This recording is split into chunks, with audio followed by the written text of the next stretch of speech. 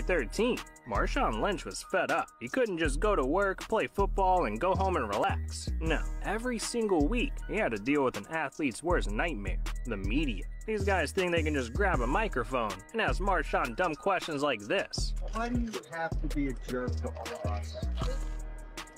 Yeah, Marshawn don't got time for any of their nonsense. So in 2013, he refused to talk to anyone with a microphone. Every time he pulled up for an interview, he just kept his mouth shut. But there's one big problem with that. It's against the NFL's media policy, which requires players to be available to reporters throughout the week, even if they don't feel like talking. And the NFL wasn't letting Beast Mode slide, because they fined Marshawn $50,000 for skipping a 2013 media session.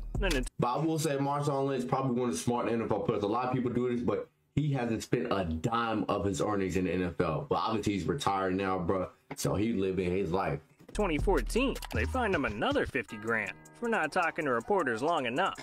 And by this point, the league thought that all that money would finally open Marshawn's mouth. So going into Super Bowl 48, they were expecting him to play nice with the media. But instead, he pulled up the Super Bowl row and trolled everyone.